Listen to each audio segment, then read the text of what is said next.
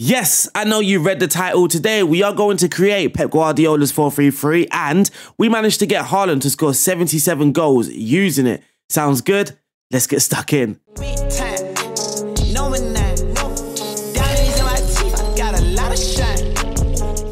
Today, we do have a quality 4-3-3 to share. It's Pep Guardiola's. As you can see, we are on top of the table and Haaland has scored 77 goals. So we are going to look at the results, break down the tactic, create the tactic in Football Manager. But also, we are going to play a game. We are going to play Manchester United at the Etihad just to see how the tactic plays out. But before we start, and I know it's a bit boring, but liking this video is very, very important. I said it in the last video, I mentioned it, and you guys did it. And last video did really, really well. So liking these videos are very important. Also in the comment section, leaving a comment helps with the algorithm, all of that good stuff. And if you're not subscribed already but you would like to, make sure you are subscribed. If you are already, make sure you have your notification bells on, and let's get stuck in. Looking at our competitions overview in the Premier League, we managed to win that obviously with 99 points, 19 more than Manchester United. In the Champions League, we got knocked out in the semi-final by Real Madrid. In the FA Cup, we got knocked out in the quarter-final by Watford. In the Carabao Cup, we got knocked out in the semi-final by Manchester United, and in the Community Shield we were the runners-up. So in the Cups we didn't do too well, but in the Premier League we absolutely dominated. Disappointingly, we did come second with the average possession. It's not that disappointing, to be fair.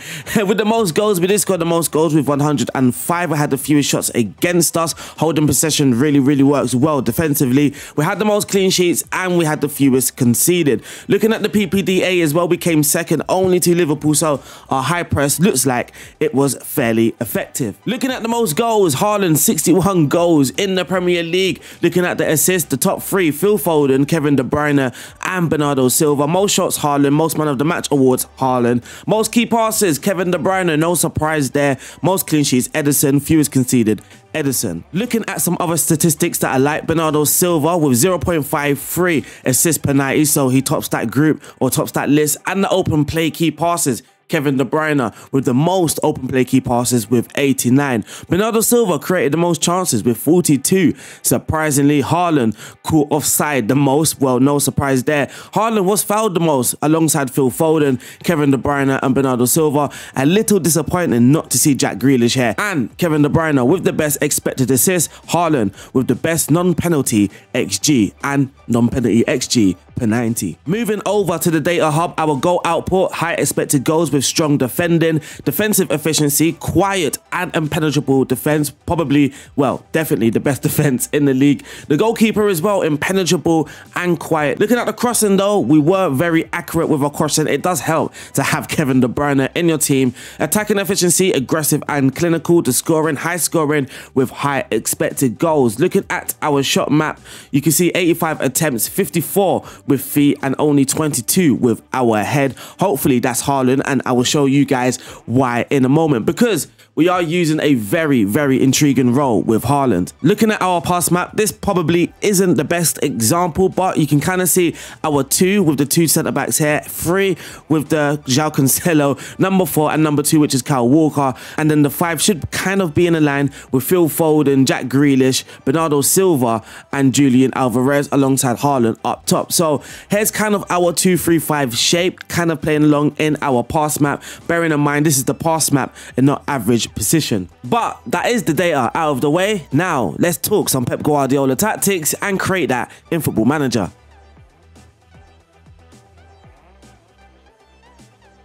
As I do, I like to use websites when it comes to creating or recreating any tactics that I'm doing, or sometimes the research comes from myself. But for this Pep Guardiola tactic especially, there are 3 different links. It's the same site but 3 different links. All links will be in the description below so you can have a good read yourself. And their first link was about the most recent game against Brighton, where you can see the data viz, stats and insights. You can see shot maps, pass flow, heat maps, defensive actions, average positions and much more. I use this to get the average position. So if we zoom in, here we are. We're looking at the average position to try and figure out the shapes, but also this is going to help us identify the player roles that we are going to choose in Football Manager. For an example, example, we can see Rodri here. He's very, very deep, very close to his centre-back here. So possibly we are looking to give Rodri a defensive duty. João Cancelo is a weird one. In some average positions and pass maps, he's very narrow. In some other ones, like this one, he's fairly wide. So it's unlikely we are going to give him that inverted wing-back role that so many other people do. Kyle Walker, though, possibly we can still give him the inverted wing-back role, but João Cancelo, maybe not. So we can kind of replicate that wide movement, but also very narrow movement as well. Haaland is another one with his average position. You would kind of expect that kind of advanced forward positioning, very, very advanced, almost on the last line of the opposition's defense, but instead he's almost in line with Kevin De Bruyne. So Kevin De Bruyne is playing fairly advanced and Haaland is not as advanced as assumed. So those are some very interesting notes to take over into Football Manager. Now, looking at the second tab, I'm going to have to zoom out here. We have how Manchester City and Haaland cut Manchester United to shreds. And in this analysis, we're looking at how the centre-backs pushed up. United attacked and defended in a 4-2-3-1. They kind of defended in a low block, which allowed Manchester City's defenders to push higher up. But we can also read here how Pep Guardiola uses his fullbacks differently in each game. The pattern we have seen from City this season is setting up with inverted fullbacks on either side of Rodri. Given that United are structured in a narrow shape, Pep decided to keep Kyle Walker and João Cancelo out wide. Now, Manchester United are not the only team that are going to try and defend with a narrow shape against Manchester City. So in Football Manager, I tried to give one row and the other. So Kyle Walker in Football Manager, kind of a spoiler alert, I have given him the inverted wing-back role, but João Cancelo, he's got a different role than Kyle Walker, obviously. In Manchester City's attack and build-up play, you can see Foden controls the ball to Kevin De Bruyne, charges on the overlap, creating a 2-versus-1 overload with Malaysia. The Belgian drilled in the first dangerous cross into the box towards Haaland, which was cleared by the defenders after multiple blocks. So we can see here how Kevin De Bruyne likes to overlap Phil Foden, especially against Manchester United. And we already know that Kevin De Bruyne is the king of half spaces. And more on Manchester City's overloads, exploiting 2-versus-1s on the wing half spaces was a key element in City's offensive play, especially on the left side with Grealish, who arguably had his best game in a City shirt, and Silva versus the lot. Now, when it comes to Erling Haaland in Football Manager, I have given him a very, very intriguing role, but for no reason. There is a reason why I've given Erling Haaland this role in Football Manager. Erling Haaland, he had a great shout, didn't he? City's number 9 is installing fair into the defenders he faces. His position and constant runs gifted De Bruyne and Silva the freedom to roam in the pockets and prevented Varane and Martinez from pushing out of their line. Key, Haaland's positioning allowed Kevin De Bruyne and Gundogan to roam from their positions and find positions to be effective. City's wingers were starting their runs from the touchline, accelerating inside to link up with their attacking players. Again, key.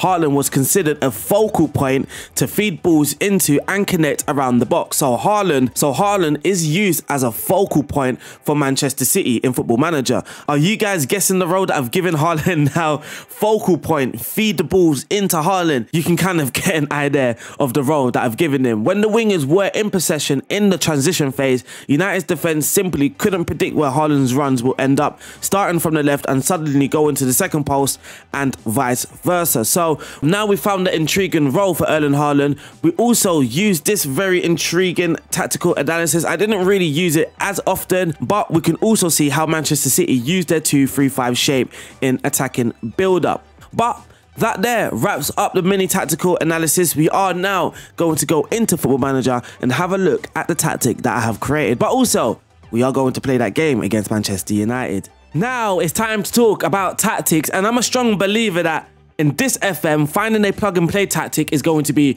really, really difficult. You will have to tweak.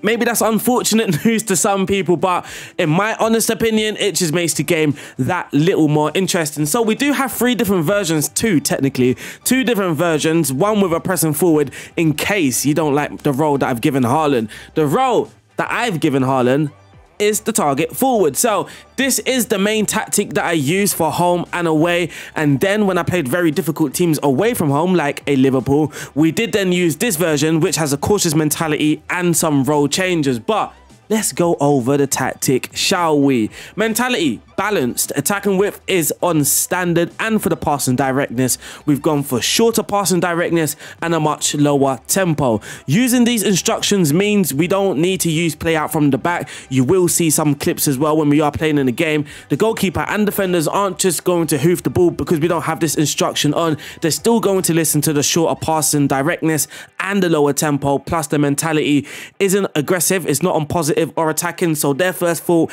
isn't to then just kick the ball long and play direct. They're going to play kind of safe passes, and that is what we are getting from our defenders. And in the final third, we are using whip crosses, which may be my new favourite thing in FM. In transition, when possession has been lost, we are going to counter press. When possession has been won, we are going to counter. This doesn't make us a counter-attacking team. We still have other instructions that stop us from being a counter-attacking team. But when we do win the ball, we're just going to throw some bodies further forward. One reason being we are using that balanced mentality. So it's an opportunity for us to get bodies further forward, but it doesn't turn us into a counter-attacking team because majority of the time we will still be seeing the ball. When the goalkeeper's in possession, he will look to distribute the ball quickly. But again, we've given him no instructions. Edison in real life, he's flexible with his distribution. More time, he does just distribute it short, but we have seen him on occasions play that direct long ball, considering we do have a target forward, and this doesn't actually happen often where the super keeper just hoofs it to the target forward, but it can happen. Out of possession, the fact that we don't have an aggressive mentality, and in possession as well, the tempo is very, very low. It's at the lowest it can be, meaning the intensity isn't high. Though we are using a high press with the high press line of engagement, the much higher defense line and trigger press, it should be on more often, not much more often. So the trigger press is on more often as well, and the cross engagement, stop crosses. So we're not intense at all, and this actually allows you to do things like much more often, get stuck in. If needed to, you can just increase the tempo by a knock, and now you can see our intensity is in bright red. But it allows you to do that. We can do that if we want to. We have the option to do that, and this allows you to tweak in games, which I believe you need to do in FM23. For the player roles in goal, we do have a super keeper, the João Cancelo role. We are using a fullback with cut inside, a fullback on attack, cut inside with the ball. For Kyle Walker, we are using the inverted wing back, but on defend. At the back, we do have a ball playing defender and a central defender. For that Rodri role, we are using a halfback. You could have possibly used a deep line playmaker on defend or a defensive midfielder on defend to try and get that very, very deep positioning that we saw against Brighton. That might not necessarily happen every game, but it was the game that I looked at. So I've gone with a halfback because I feel that they are very, very good at recycling possession. They help with possession, but they're also very good at stopping counter-attack. So a halfback is actually vital in this system. For the Ilkay Gundogan role, we've gone for the box-to-box midfielder. For Kevin De Bruyne, we've gone for the Mezzala on attack and cross more often. Moving into the attack line, we have a winger on the left-hand side crossing from the byline, an inverted winger on the right-hand side on support. Technically, he should be on stay wider. And lastly, up top for Erling Haaland, we have a target forward moving into the channel. So that there is the main tactic. Let me just save that to be safe. And for the away tactic, when you are playing your Manchester United's, Liverpool, Arsenal's away from home, the mentality is now uncautious. Haaland's role has changed from a pressing forward, but so too Kevin De Bruyne. He's no longer a Mezzala getting further forward, roaming, leaving his position often. He's now an advanced playmaker where he's kind of set in this right-handed side of midfield, but he is the focus of creating opportunities, and now he can play some risky passes. Still, we are asking him to, well, stay wider, roam from position, get further forward, but also cross more often. And that is the only difference. Well, that is the difference between the two tactics. So that there wraps up the tactics. And now we can move over to the games.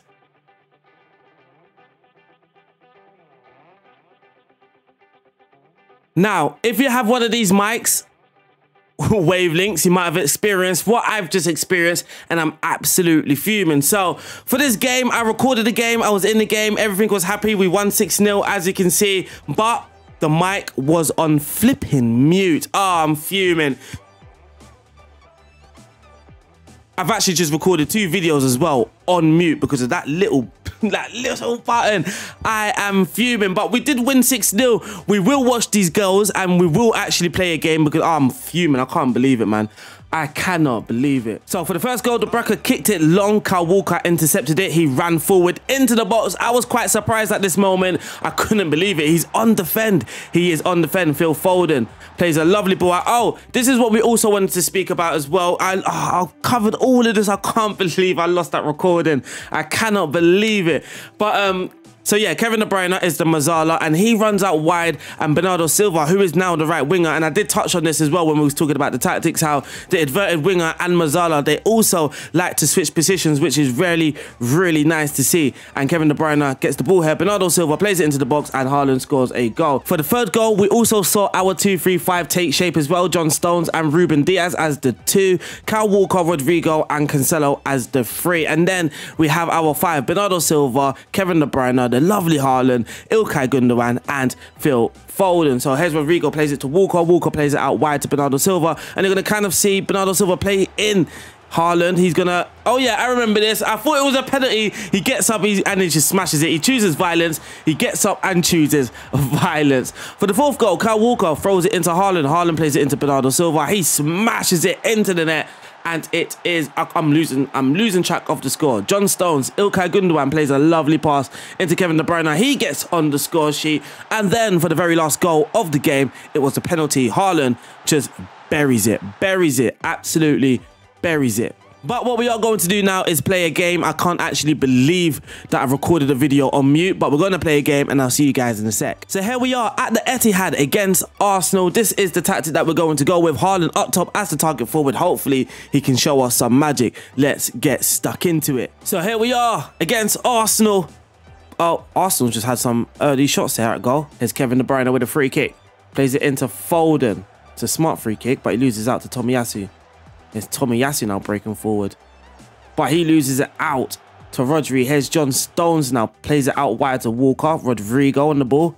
Ruben Diaz plays it out wide to João Cancelo. João Cancelo down the line to Haaland. Haaland in the box. Kevin De Bruyne. Oh, I thought that was a goal. I thought that was a goal. That was a very good move by Manchester City. Here's Kevin De Bruyne on a free kick. He whips it into Haaland, and it's 1-0. It could be off. It could be off. We'll wait. It's a long wait, but they've given it. They've given it. It's Manchester City 1, Arsenal 0 halfway through this first half. Haaland had to get on the score sheet. He just had to. There's Ruben Diaz on the ball. Plays it out wide to Foden. Oh, what a good pass. Great pass, in fact. Is that a penalty? That looks very soft. I will be shocked if they give this as a penalty. This penalty awarded. I am very shocked. But Haaland will take this penalty, and he could possibly get his second goal. He's second in 5 minutes, and he does. It's Haaland, and it's 1-0. 2-0, sorry. 2-0. 2-0. Oh, Kevin De Bruyne on a free kick now. What's he going to do? He's gonna whip this. It's a goal! Oh, what a save. What a save. So we are in at half-time with a nice and comfortable 2-0 win. I would want a little bit more in the second half. A little bit more in the second half. Here's João Cancelo with a throw-in to Phil Foden. Rodrigo with the ball now. Just holds on it. He's waiting. He's waiting to be pressed. No one's pressing him. Ruben Diaz, İlkay Gündoğan. We shouldn't lose the ball in this sort of situation, considering Arsenal aren't pressing us. There's Bernardo Silva running towards the byline, whips it in. Oh, far post to Foden. He pulls it back to Gündoğan. João Cancelo! What another fantastic save by Aaron Ramsdale. This goalkeeper, this bloody keeper, man, he's flying everywhere. Haaland playing at 8.5 today. He's having a very, very good game. Here's Kevin De Bruyne on a free kick. It's probably going to be another fantastic save. It is this Ramsdale guy, man. Oh, it's a throw-in though. It's João Cancelo. Rodrigo puts it into the box to Bernardo Silva, and he heads it over. Frustrating finishing now. Here's Kyle Walker, plays it to Ederson. Ederson's gonna... He's waiting. He's waiting, and he plays it to John Stones. It's a soft pass as well. Rodrigo, Ruben Diaz, İlkay Gündoğan, Kevin De Bruyne. Lovely football here by Manchester City. Phil Foden down the line to João Cancelo, who's very narrow. João Cancelo towards goal. What a footballing goal! It's João Cancelo. What a fantastic goal of football that was. That will make it 8 games without defeat for Manchester City. Kevin De Bruyne plays it out wide to Phil Foden. He finds João Cancelo in the middle. Haaland breaking through, but he doesn't find Haaland. He says, no, Haaland, today it's about me. He goes towards goal and absolutely finishes it against Ramsdale, who's been very, very good in goal. Oh, is it a chance for a fourth here? Kyle Walker with the ball to Rodrigo. Rodrigo to İlkay Gündoğan. He plays it back to Rodrigo. Kyle Walker. Over the top to Haaland. Is it hat-trick time? Is it hat-trick time? He's lobbed. Oh, he's hit the bar. And unfortunately, that wraps up today's video. If you have enjoyed today's video, don't forget to like this video. That will help this video grow massively. Also, the channel. If you're not subscribed, make sure you are subscribed. Leave your notification bell on. And yeah, leave a comment as well. That will help the channel grow. I have appreciated recording this video for you guys. I have enjoyed it, but unfortunately, this is the end. I will see you guys soon. Stay safe and peace out.